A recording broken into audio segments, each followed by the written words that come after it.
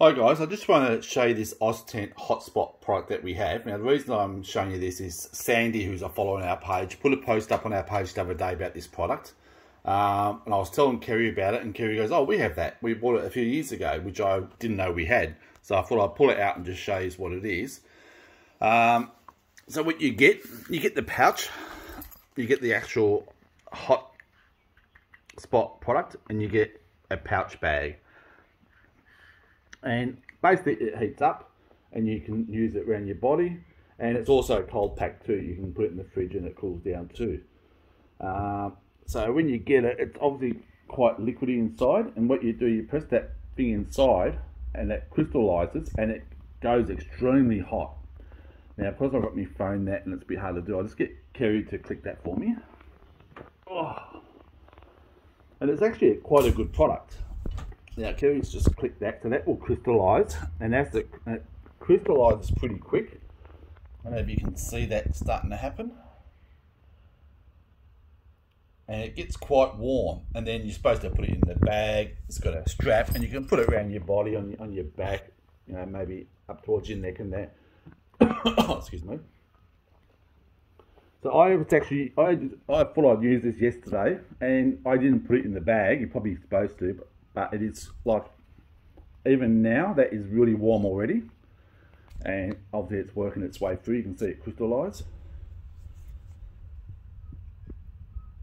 I'm just doing that last bit now. And then once it's done, and it stays hot for about an hour.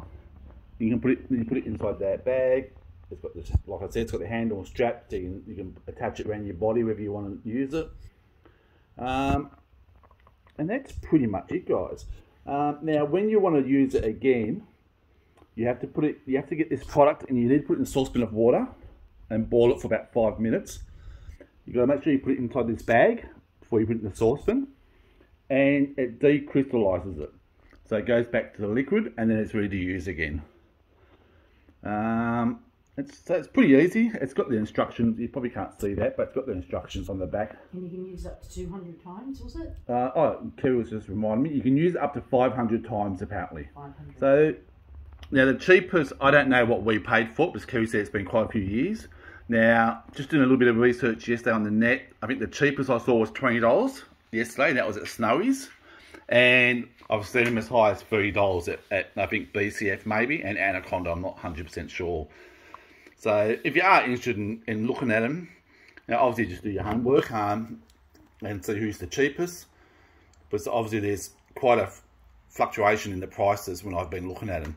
But it is pretty good, and like I said, you can put it in the fridge for half an hour and have it nice and cold also. But it's really, like, that is really warm, and it stays warm for the hour too. Like, well, when I say warm, I mean pretty hot. So yeah. I didn't even know we had it. How can a gadget get in the house without me knowing?